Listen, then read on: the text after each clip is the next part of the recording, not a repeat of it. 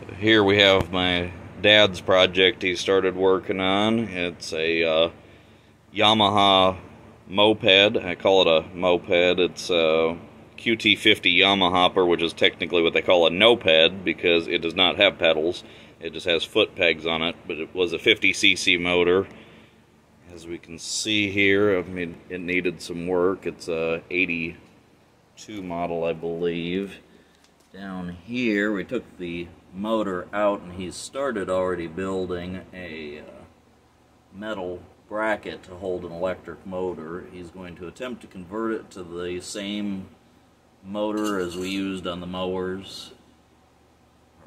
in the previous video, so it's going to run off of a Ryobi 40-volt system.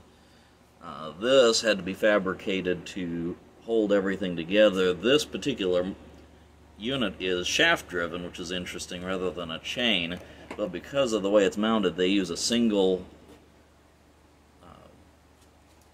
shock absorber that holds it, so there's really nothing else holding the rear end of the bike together. It doesn't even have anything on this side.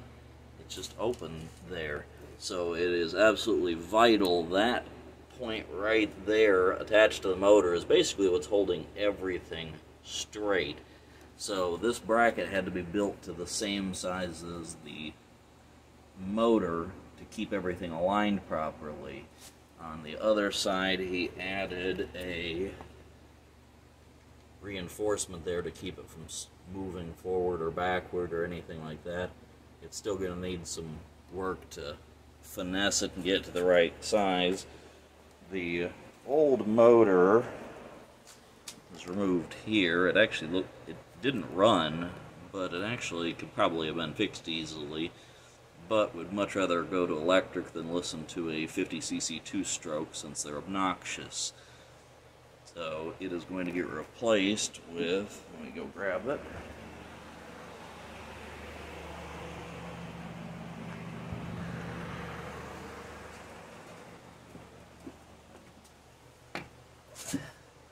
That will be the replacement for that. Theoretically, it should go the same speed with the new motor, according to the math, as it did before. The other thing that was interesting on this unit is their output shaft that goes here is a square shank drive, and it happens to be 3/8 inches, exactly the same as a socket extension. So technically all we have to do is figure out a way to get this to a socket extension 3/8 inch drive and connect it to the motor or to the drive shaft, and it'll work. So we will see what happens as this project continues. So here's a minor update on the project here. We now have got it bolted together. So the frame bracket has been totally welded. It is bolted in here. You can see there is the inside of the drive shaft unit, which if you take a 3/8 inch socket extension fits in there, and the noise is me not holding the shaft steady as I turn it, but you can see it does rotate with that. So, and it has been tested now. It will support support a rider on it with this.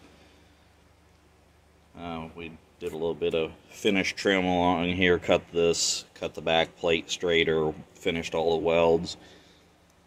So it is progressing. The next step is got to get waiting on a controller to go with the motor, and hopefully some parts to figure out how to get the motor adapted to the shaft. In case anybody's ever working with one of these, the gear ratio on this rear end is a 5.5 to 1, and it's an 18.5 inch wheel, which basically means whatever your motor is turning, it's going to be, for every 100 RPM, it goes 1 mile per hour. So a 3,000 RPM motor, which is what that Ryobi motor is, will be about 30 mile an hour. which, as you can see from the old speedometer, which will have to be replaced, is all it ever did. So, interestingly too, the original motor weighed, I believe it was 29 pounds, it was either 26 or 29. The bracket that's here, even though it's quite thick steel, it only weighs 6 pounds. And this motor here weighs 5 pounds. So it's going to be considerably lighter with that. So now basically we just got to get that to go like this. And that's essentially what it's going to have.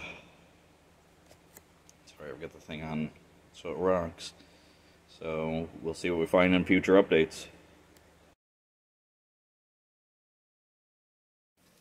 So at this point we've got the motor installed in the bike now. More bracing has been done. This, to couple the motor, we used a socket is attached to the nut that goes onto the end of the motor, and then at the other end a piece of 3/8 inch square keyway was welded into it. It was all installed in a vise, pressed together, and then welded. So now it is connected. I have tools out and all that, of course, so a little bit of a mess. We've got the wiring hooked up over on this side. This is just a temporary fitting for testing. It'll get cleaned up later. The box has been installed for the controller. The wheel has been rebalanced. It was way out of round. It made a wobble. And up here, a simple system has been set up to turn the throttle. So there's your electric throttle, and just a cross member here just to push the lever on it, but that works well. Dad already did some testing the other day with this battery, and it will run for, without a load on it, it will run for an hour, and it only used half of a charge. Now, of course, with a load on it, that's going to be quite different, but let's hook this up. And we can see how it works.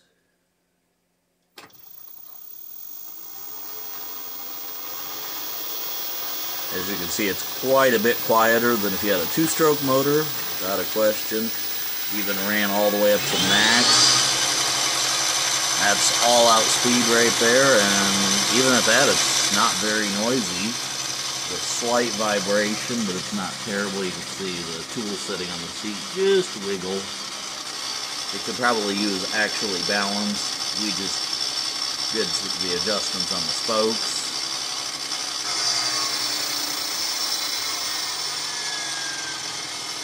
Back to off, and it'll wind down. Before you can do any real road testing, we went down the driveway, but the brakes need redone. The front brakes are junk, so it will need that, but it's coming along. So the project has now reached a point where it's ready for a decent test ride. We've removed the speedometer since it didn't work anyway, cleaned up some of the cabling. Dad put new brake pads in the machine, so the front brakes, rear brakes are working. It does still need the tires balanced a little bit, but it should be good for a test drive. The rear brakes were actually okay. It now has a little saddlebag thingy that holds 2 battery packs. Only one of them is connected, the other is just a holder for right now. He will probably install a switch later. Also added a brace on the side of the motor there to make that stronger, so all that has to be done is drop in a pack. We'll have a spare pack with us when he goes, and when you hit the throttle,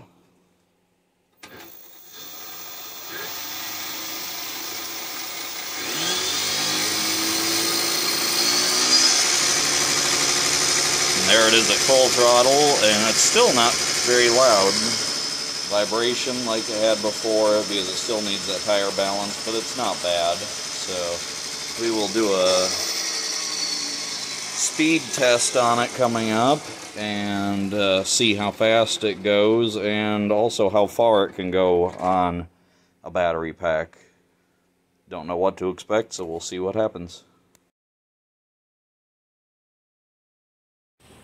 Okay, so we just returned from a short test ride. There's still some noises and a couple things to work out, but we were able to drive it a ways. I would show, but I don't have a GoPro yet or anything to show you. It went down. We've got 2 batteries hooked up, and they're now showing 3 bars, but we were also kind of messing around. I've got a speedometer app I put on here, and you can see up at the top on the stats, it's hard to see here, that it went 1.6 miles, and we got a top speed of 29 miles an hour. That was actually on level ground that it was doing that, so it's the same speed as it was when it was a gas moped, but now it's electric, so we'll have more updates as the project progresses.